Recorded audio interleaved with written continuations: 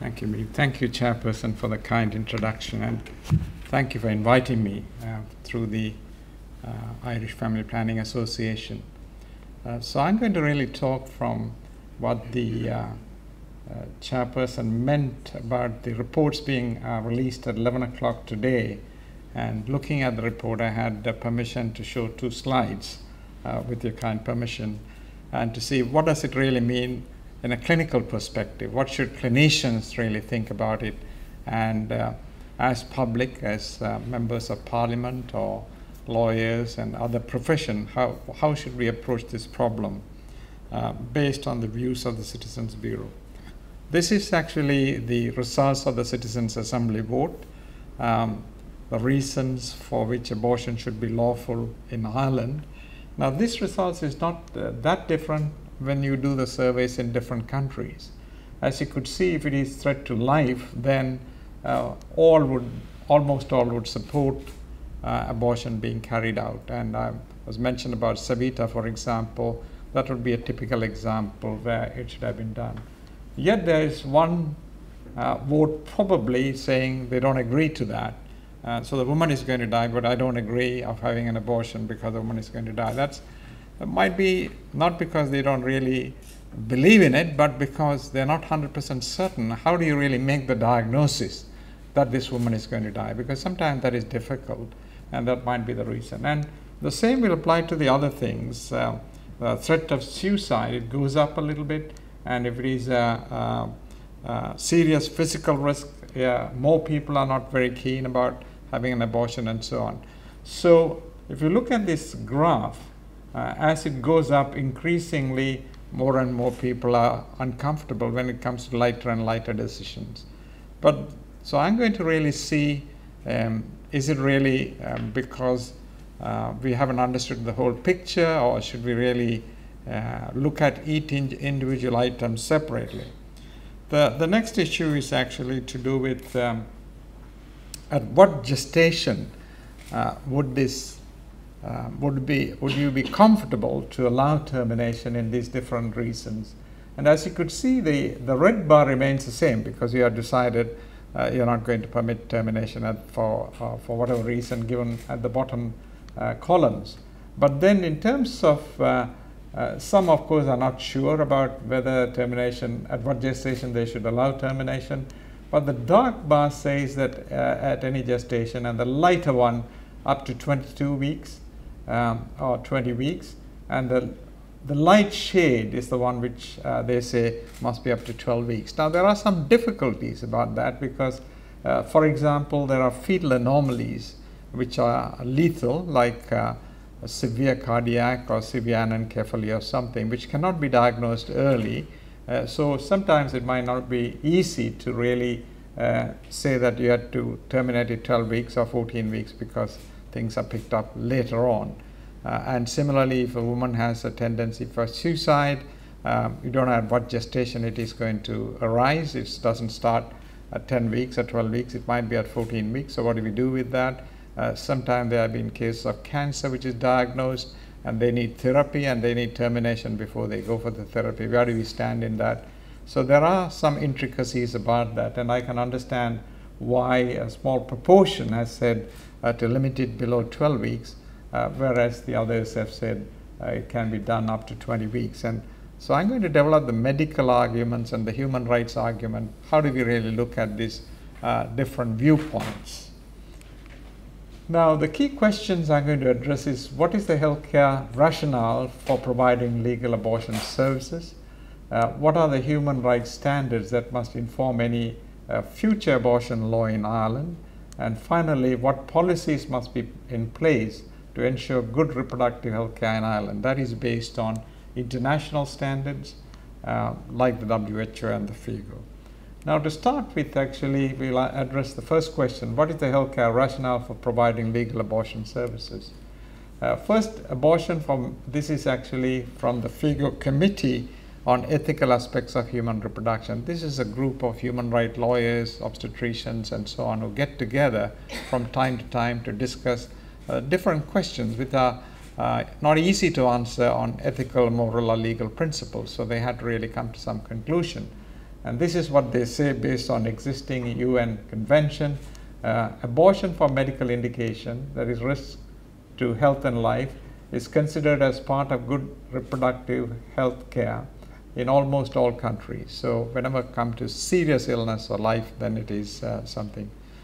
Now the second category is non-medical reasons. Abortion for non-medical reasons, FIGO considers that providing the process of properly informed consent has been carried out, a woman's right to autonomy combined with the need to prevent unsafe abortion justifies the provision of safe abortion. This is because of a very intricate issue looking at it globally. When we don't permit legal abortion, there is a tendency to go and get illegal abortion done, which has high incidence of morbidity and deaths. So that is why that provision is given. Now Ireland is a very special case, because in Ireland illegal abortion doesn't take place like any other country, because they go and get safe abortion done in England or Denmark or something. So that problem hasn't surfaced. I don't know what will happen after Brexit, but that is the issue at the moment. Now I'm from Sri Lanka, and I know 15% of gynecological admissions to the gynecology ward is because of complications of illegal abortion, and 15% of maternal deaths is due to illegal abortion.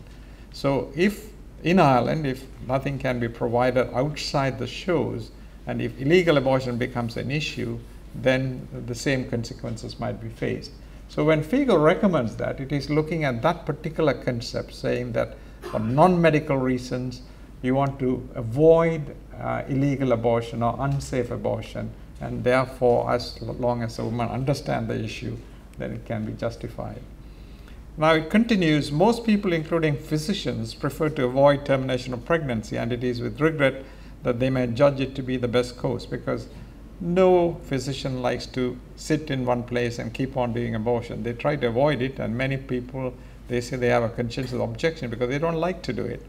But if you look at the woman's circumstances, she is made to act like a criminal, because not only she is having a mental issue of agony of going through abortion, the physical issue, the emotional issues, the financial issues, so many things comes in.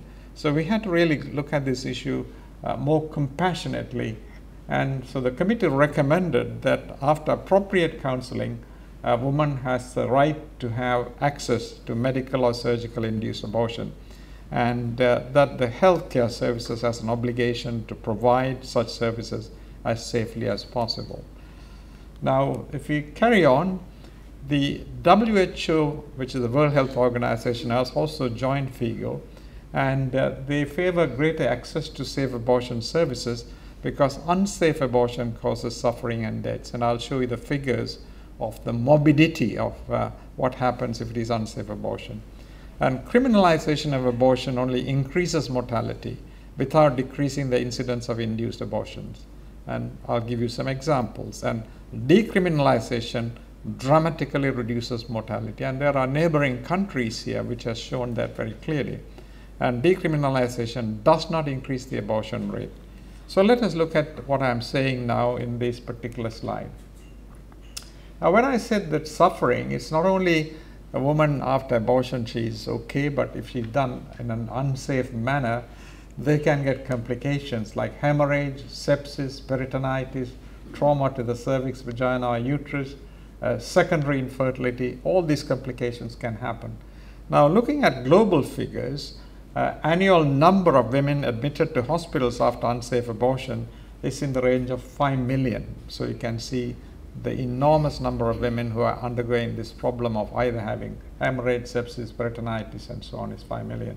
And if you look at the loss of productive years of life, that comes to nearly 2 million. So in fact, because they had to travel, they had to have, and if there are complications, they are more unable to do the work. So that is the problem. Now, this is actually to look at criminalization of abortion, the second aspect. This is taking a country, Romania in 1966, they introduced the restrictive abortion and make it criminalized. And as soon as it is done, the number of abortion-related morbidity and mortality started going up. Because what was done legally, the moment you say you can't do it legally, then the women go and get it done in some clandestine place, and they use they don't follow the aseptic antiseptic principles. They put in sticks or something which are not sterile, and they do all sorts of things. And as a result, the morbidity and mortality goes up. Now in South Africa, just the opposite happens. They decriminalize the abortion issue, and pre-legislative, before 1994, there were 528 deaths from unsafe abortion in public hospitals each year. In 1996, they brought in the Choice and Termination of Pregnancy Act, and post-legislation from 1998 to 2001, there were only 36 abortion-related deaths. Now these 36, when you go into the depths, they were not done in the hospitals.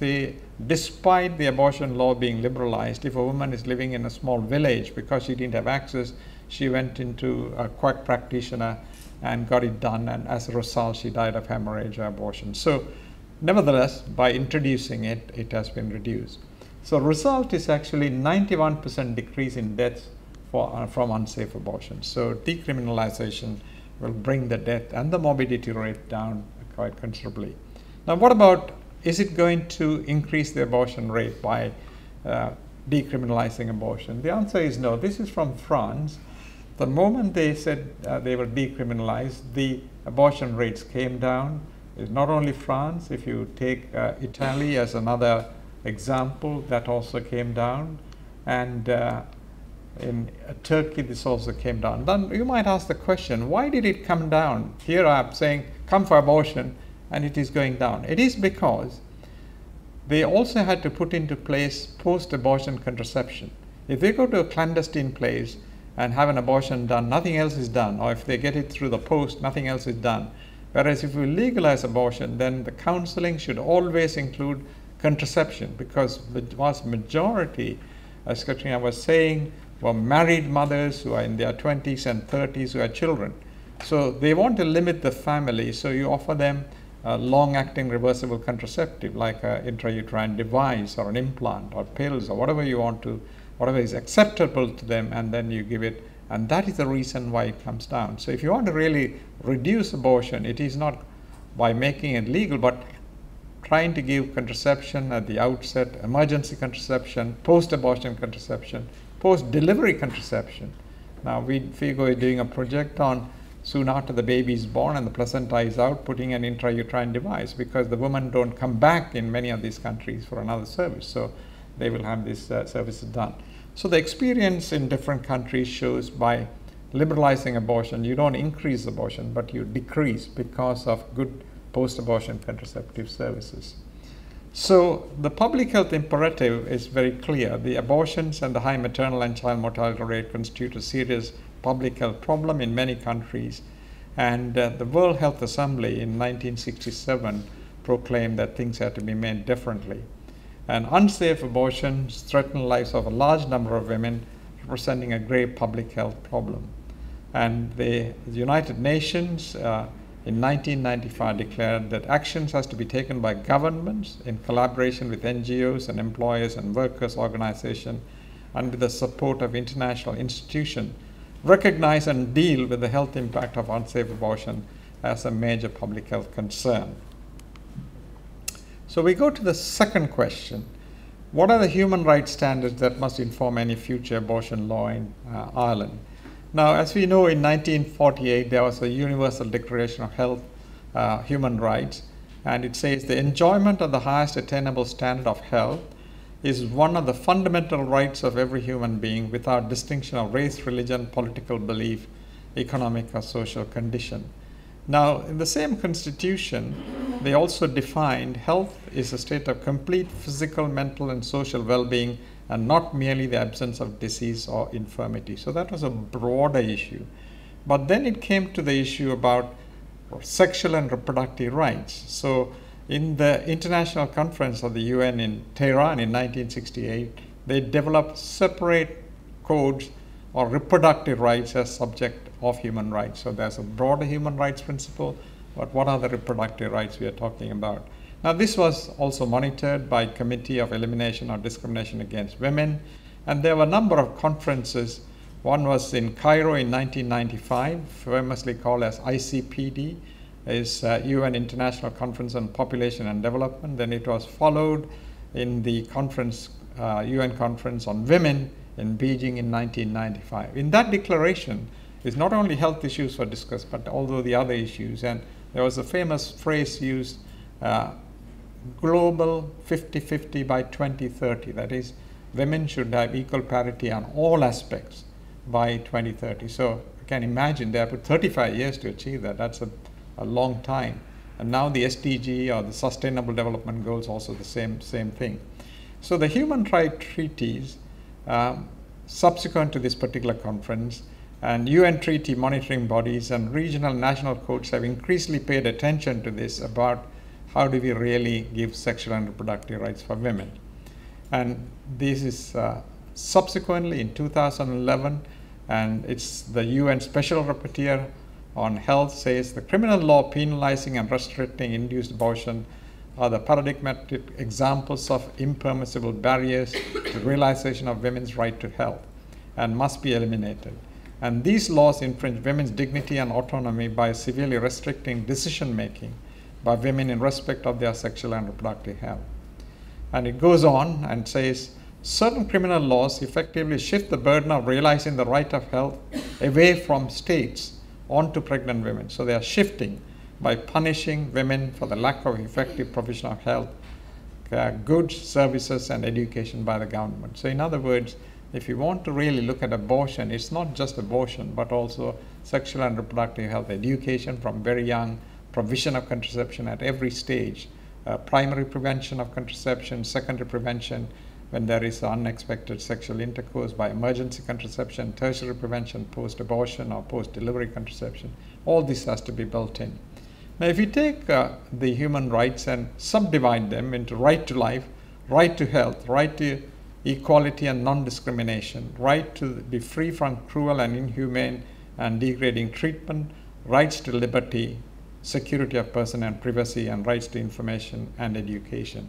Now, these are the rights of the individual in terms of health. Now, if you go back to the Citizens Bureau voting, you would have seen that certain columns were a little bit more red. But if you, for example, apply for a woman who has an anencephalic fetus, who is 18 weeks or so, and then you can put it under rights to be free from cruel, inhumane, and degrading treatment. How can she carry an anencephalic fetus all around to the workplace, and everybody asking, how is your pregnancy going? And she's crying because she has no way of terminating. And so should we allow termination at 18 weeks because of that?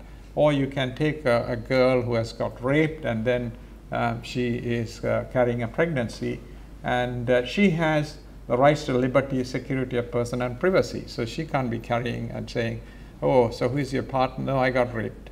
So these are issues which has to be taken into consideration. Now, it is not easy to tease out things, but I think it's quite important for us to understand these issues.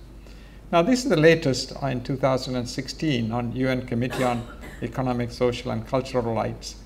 Preventing unintended pregnancies and unsafe abortion requires states to liberalize restrictive abortion laws, guarantee access to safe abortion services and quality post-abortion care, and respect women's right to make autonomous decisions about their sexual and reproductive health. So that is very clear, and that was what was stated earlier. It is stated again.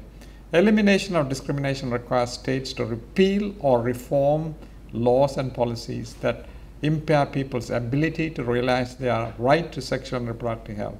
For example, criminalization of abortions or restrictive abortion laws. And states should aim to ensure universal access to a full range of quality sexual and reproductive health care, including safe abortion care. So over the years, nothing has changed, but they are emphasizing more and more and more the need for the rights.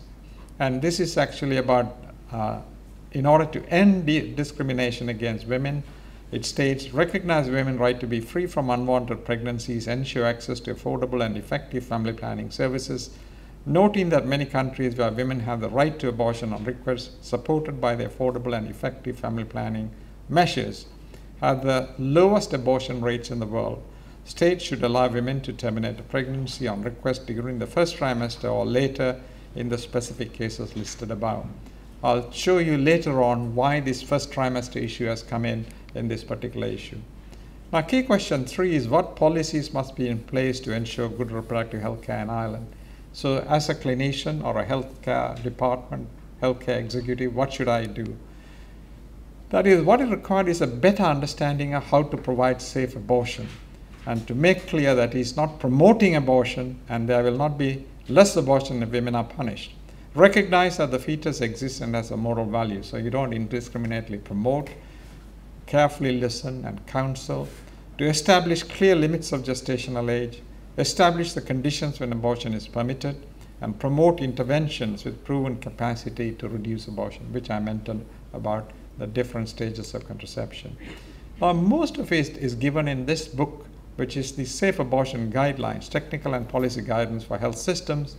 This is produced by the World Health Organization, and similar guidelines exist for the Royal College of Obstetricians in the UK. You can get it, download it from the net, from the WHO. If you say Safe Abortion Guidelines, WHO, you can down. This has evidence-based best practices for providing safe abortion care in order to protect the health of women. Now, there's a long list of things, so I'm going to rush through just looking at only the title. It says how the organization should be done, constellation of services. So if it is so much of population, so much of land, how many clinics do you need? Do you need everywhere? How do you really organize the services? Second, evidence-based standards and guidelines, including types of abortion services, where and by whom they can be provided, the methods of abortion, certification and licensing of healthcare professional and facilities. So you can't do it everywhere, and everybody cannot do it. So you have to really restrict it so that the procedure is safe and the women are safe.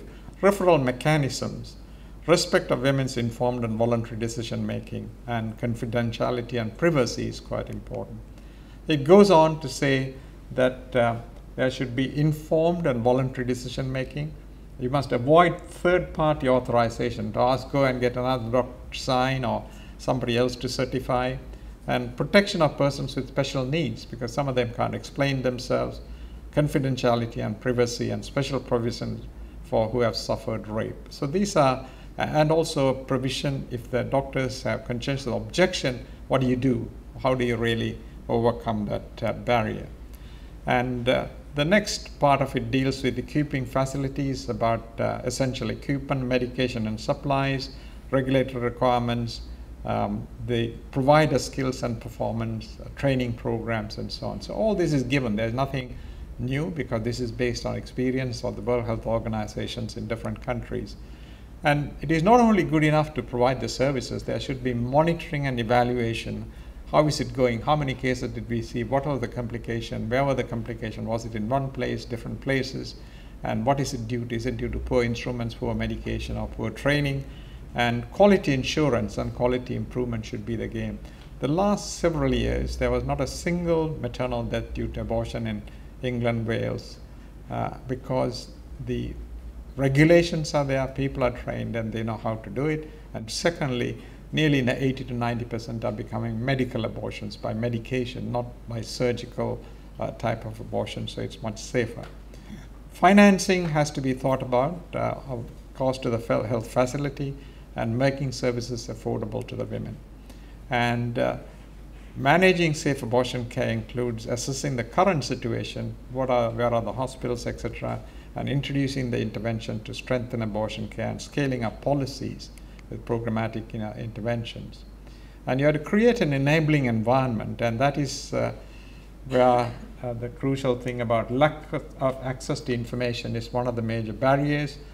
Restricting the type of healthcare providers giving, because in some, if it is just a prescription, a nurse prescriber can be asked to do that after checking. Mandatory waiting period should be avoided, because that is a barrier. And restrictive interpretation of laws on abortion has also to be avoided, so it has to be very clear. So the barriers can be social, cultural, and gender norms might impinge into that, legal restrictions, and service norms like third-party authorization, waiting time, type of providers, methods, and so on. And lack of information, resources, and transport and support is quite important. So this is a long road, as you could see, for women to travel, and I think there's some light at the end of it, so we don't know. That is, you have to decide whether there's going to be some light at the end of it. And this is actually the legislature building here. So you have to decide what is going to happen in the future for women's health in Ireland. I would like to give some very important points here. Now, this is actually looking at case fatality rates of legally induced abortion, spontaneous abortions or term deliveries in 100,000 procedures.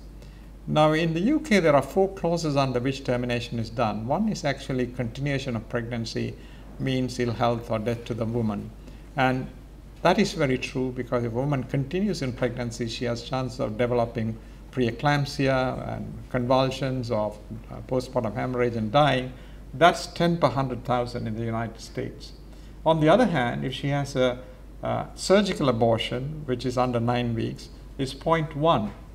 And if it is up to 10 weeks, it's 0.2. So if you take in realistic term, if it is 2 per million here, that is 100 per million. So continuing a pregnancy is a risk. It's not something which you can say it is without a risk. But doing an abortion earlier you do the abortion, the better it is, because you reduce the risk. And this is not only the United States, but also in other world experiences the same. So it is quite crucial. And if you look at the barrier here, it starts going up beyond the 20 weeks margin. Before that, it seems to be very low. This is a map of Europe to show where Ireland is and Poland is, 2 distinct, and Cyprus, that's the 3rd, compared to the rest of the European world. So where there is no legislation or restrictive laws for women's sexual and reproductive health. So the question is actually, it's left whether we should join the rest of Europe. Yes, we are joined. Of course, England has left now. I don't know what is going to happen, but Ireland, you're in it, and that is your decision. I would like to finish with a couple of quotes. This is a friend of mine, John Jack Shearer from Chicago, and he says, "No law that has ever been passed and no law that ever will ever be passed can prevent a determined woman from trying to end an unwanted pregnancy. Society and hospitals must accept their role in keeping women safe in that process." Essentially, he says, abortion is to do with safety. And I have just added one of my favorite quotes here. It says, when people ask me, "You're a pro-abortionist," I said, yes, I'm a pro-legal abortionist, and you are pro-illegal abortionist. Because if you don't support legal abortion, you're promoting women to go into illegal abortion. So I said, both of us are abortionists. I'm legal, but you're illegal. You're promoting illegal abortion. So that's my quote, because I don't want to be called an abortionist. I'm not for it, but I'm saying you have to think about safety and the rights of the women. That's what is most crucial. So in concluding, I would say good reproductive health should be viewed as a public health concern, which apart from the provision of safe and high quality abortion care, must include sex and relationship education in the national school curriculum and access to family planning that I'm stressing again and again, and contraception services. So hopefully let us join the rest of Europe and the majority of countries in the world to provide the sexual and reproductive health and rights for women in Ireland, which is their human rights. Thank you very much indeed.